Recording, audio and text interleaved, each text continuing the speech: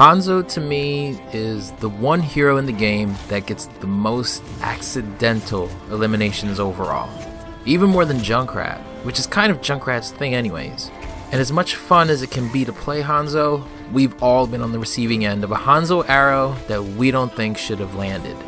So for a hero like Hanzo to have a precision shot bow and arrow that can one-shot headshot most heroes in the game, I think most of those eliminations should be deliberate and not accidental. I mean, it happens. Accidentally taking out your enemy with a crazy shot happens, and it's exciting. But with Hanzo, it seems to be a significant percentage of those eliminations are simply spam shots that got lucky. So what do we do about this? As always, this is simply my opinion, so you're free to disagree. But before you do, let me tell you some of my suggestions for reducing that number of accidental eliminations.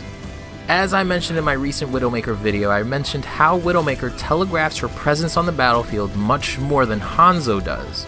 As soon as she takes a shot, everyone knows it, and knows exactly where she is. There's an obvious red line, and the sound her rifle makes is on par with Pharah's rockets, volume-wise. Hanzo is extremely silent, and in the midst of a fight, the arrows come from nowhere. And he doesn't have zoom like Widowmaker, so he can fight mid-range very effectively, which overall is a lot of fights in Overwatch. So I think his arrows should leave a nice bright trail to follow, just like Widowmaker's rifle, and a louder sound made by his arrows so that everyone would be able to hear it.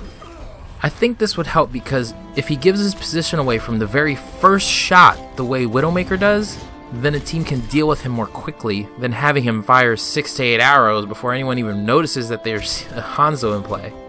The next thing I'm suggesting is he have a quiver count.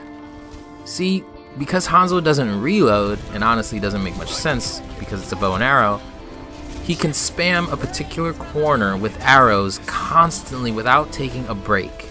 The reason many shooters today use a reload animation is to disrupt that rhythm of shooting and forcing players to make a choice. Either find cover and reload in safety, or wait it out and hope you aren't killed before you finish your reload. I think adding a count on how many arrows he can fire before he needs a new quiver would help reduce the amount of spamming arrows we currently see in the game.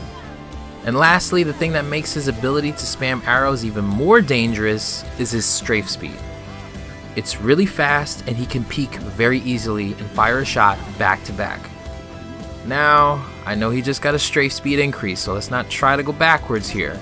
But I think increasing Widowmaker's strafe speed would make her more of a competitor to Hanzo in that type of battle, and therefore can get in cheeky shots like him with peeking. But I'm still going to put reducing his strafe speed on the table for now. So what do you guys think? Do you feel the same about Hanzo's accidental eliminations? Do you think it's bad enough to be changed? Do you like or dislike any of my suggestions and have some of your own? Let me know in the comments below. If you enjoyed the video, be sure to share, like, and subscribe to the channel. My name is Chit, and I approve this message.